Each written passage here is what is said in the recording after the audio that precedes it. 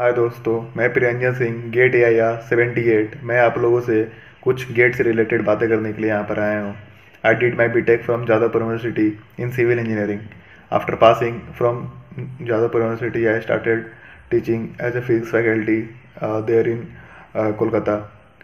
After some month, my brother suggested that this is not the right job you are doing, you should go for GATE and ESE examination. तो मुझे लगा कि हाँ सही है, मतलब कि ESE और गेट की तैयारी तो करनी ही चाहिए। अगर आज नहीं कर पाए एक बार भी तो फिर बाद में तो तैयारी हो नहीं पाएगी।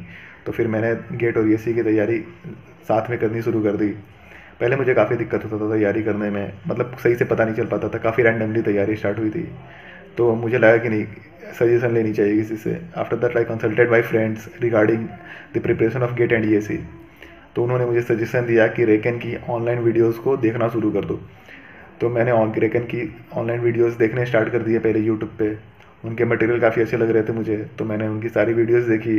आई ज्वाइंड देयर प्रीमियर कोर्सेज, और मैंने उनके प्रीमियर कोर्स को देखा।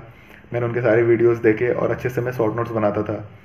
अब ऑनलाइन कोर्सेज में आपको फ़ायदे क्या हो जाते हैं ना, कि ऑनलाइन कोर्सेज में आप जब चाहो तब वीडियोस देख सकते हो। आप कहीं भी हो वहाँ भी आप देख सकते हो। ऐसा नहीं है कि आपको एक पर्टिकुलर जगह पे जाकर देखनी पड़ती है। और ऑफलाइन में क्या हो जाता है कि आपको एक पर्टिकुलर प्लेस पे जाना पड़ेगा, वहाँ ट्रेवल करना पड़ेगा, 10 घंटे बैठ के वहाँ पर क्लास करने हैं, तो वो काफ़ी ज़्यादा हेक्टिक हो जाता है। ऑनलाइन में आप आराम से रीशेड्यूल कर सकते हो, शेड्यूल कर सकते हो, जैसे करना है मन वैसे कर सकते हो आप। कि मुझे मेरा ये पीक आवर है, इसमें इस समय मैं पढ़ता हूँ तो मैं ज़्यादा चीज़ों को सीखता हूँ।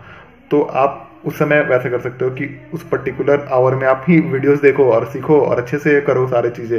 ये बशर्ते कि आप भाग दौड़ कर रहे हो। तो वैसे ही मैं भी करता था और मैं सारे नोट्स बनाता था। लास्ट ईयर भी मैंने ESE और गेट के एग्ज़ाम दिए थे। लास्ट ईयर के गेट के रैंक से मैंने IIT BHU में जियो टेक्निकल इंजीनियरिंग में MTech में एडमिशन लिया। मैं अभी वहीं से पढ़ रहा था। और ESE के लास्ट ईयर मेंस के पेपर 1 मेरे ख़राब हो गए थे, इस वजह से मेरा हो नहीं पाया।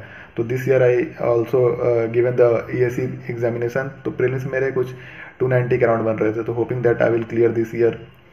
तो वही बात है कि आप अच्छे से पढ़ें, ध्यान दें और मेहनत करते जाएं। मेहनत किसी का बेकार नहीं होता है, सफलता जरूर मिलेगी, इसका टेंशन नहीं लेना है आप लोगों को बिल्कुल भी। और रही बात जिन लोगों को ये लगता है कि कॉलेज में तो मैं अच्छा स्टूडेंट था नहीं, तो कैसे तैयारी करूँगा, क्या करूँगा, तो उनको मैं ये बताना चाहता हूँ कि मेरा कॉलेज में खुद परसेंटेज था 63.59। तो इसलिए कॉलेज के परसेंटेज मायने नहीं रखते हैं। बस आपके अंदर होना चाहिए विल पावर कि हाँ मेरे को तैयारी करना है, और आपके अंदर कॉन्फिडेंस होनी चाहिए कि मैं कर लूँगा।